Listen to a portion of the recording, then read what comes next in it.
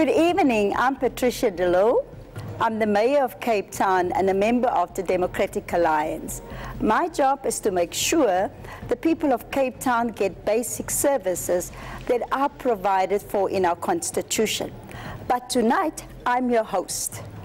This is a special edition of As It Happens, and this week politicians are reversing roles with presenters on eNCA.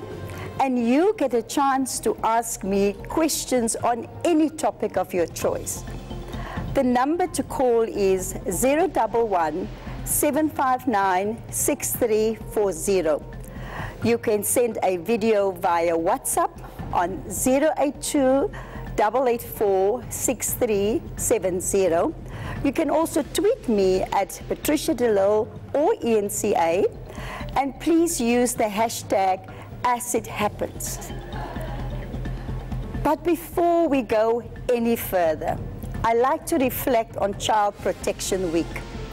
The late Tata Madiba said that any nation that cannot look after its children is not worth to be called a nation. I want to focus on the sexual offences register that falls under the Department of Justice. Now, the South African Council of Educators is supposed to have access to this register, but they've been denied.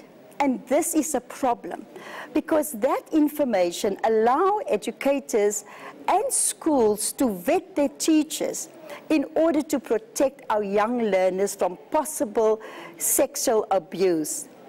The Department of Justice must tell us why they have not allowed access to this register. Childline receives about 45,000 calls a month, and that shows you the extent of the problem we have in our country. I also want to make an appeal to all of us to report any abuse to Childline on 08000 55 555. We need to remember the African saying, it takes a village to raise a child.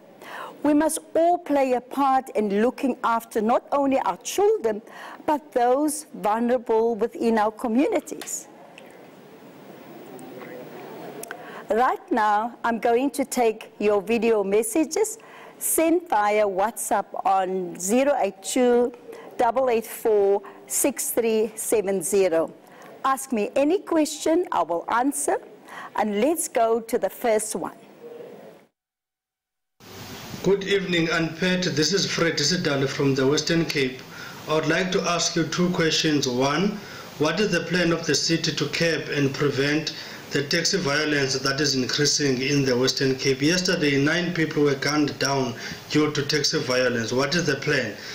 Secondly, what is the plan of the city to curb down the illegal invasion of land? I'm referring to the land grabbers in the Western Cape. Thank you very much. My deepest condolences to all of the families of the deceased that have died in the taxi violence over the past weekend. Violence cannot be justified for any grievance.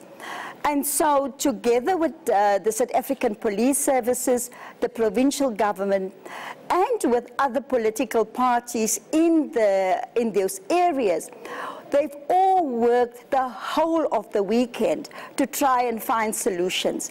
I want to thank the leaders of Codeta and Kata for rising above these differences and taking care of the problem. We hope that in the next few days we'll see a reduction in the number of killings, but we'll also make sure that we address any grievances by the drivers together with the owners of the taxi associations. As far as illegal invasions are concerned in our city, in 1 month, we had more than 65 land invasions. We are all working very hard to engage with our communities because illegal land invasions cannot be allowed.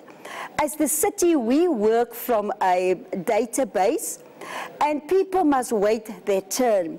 But they must also engage with the city. We have been able, with many communities, and I'm currently consulting with more than 20 different communities in our city, and just by talking to one another, we can find solutions.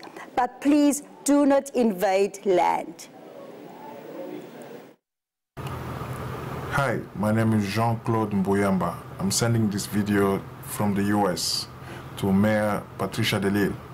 Mayor, because you've been treated so poorly by the DA, would you consider leaving the DA and then joining a different political party like the Economic Freedom Fighter or maybe the ANC? First of all, my fight today with the Democratic Alliance is about my rights, it's about human rights.